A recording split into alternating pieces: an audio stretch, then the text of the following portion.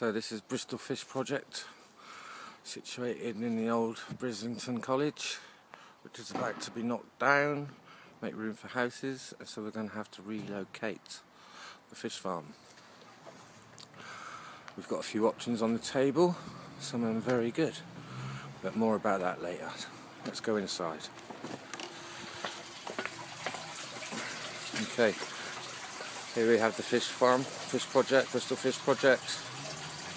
It's comprised of 6 IBC totes, which we've cut down. As long as they're great, as long as they haven't had anything like paint or any sort of chemicals in them. You need to just be assured where you got them from. They haven't had anything in there like that.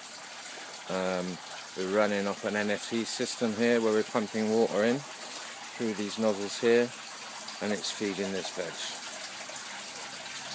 That's quite good. It does get blocked up now and again. You've got some sun camps going on. We've got a filter here catching any excess food that's coming out over the top.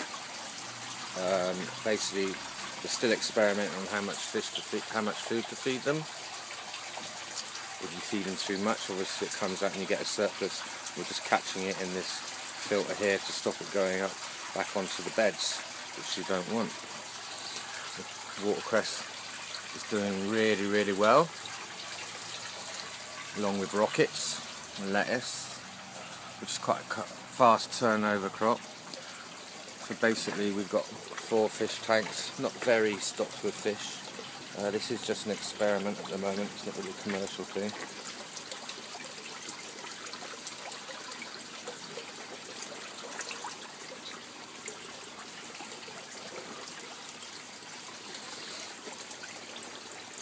At the moment I think we've got too much feed going in. Basically we've got one pump that is supplying 4 beds on a flood and drain system, so when the water gets to a certain level it drains out through these bell siphons. These siphons are good, they create an extra bit of pressure that actually pulls the water a lot faster out, pulls the air in, which you need a good mixture of water to air ratio in your roots, otherwise the roots will drown. And obviously if you don't get enough, they'll be too hungry and they'll die of thirst.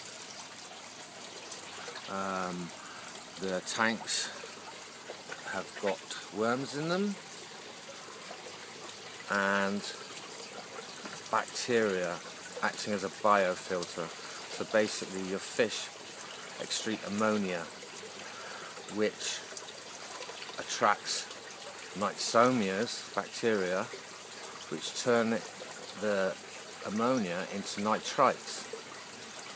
Now the nitrite attracts bacteria called Nitrospira,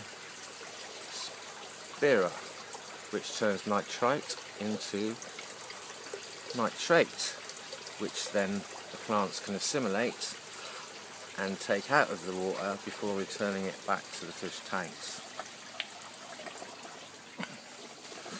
So I'll just take you around outside.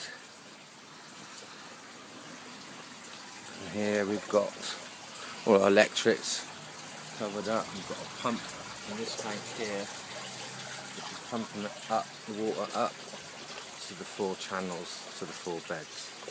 Then gravity's taking it down into these beds, these fish tanks, and then they go out into the sump.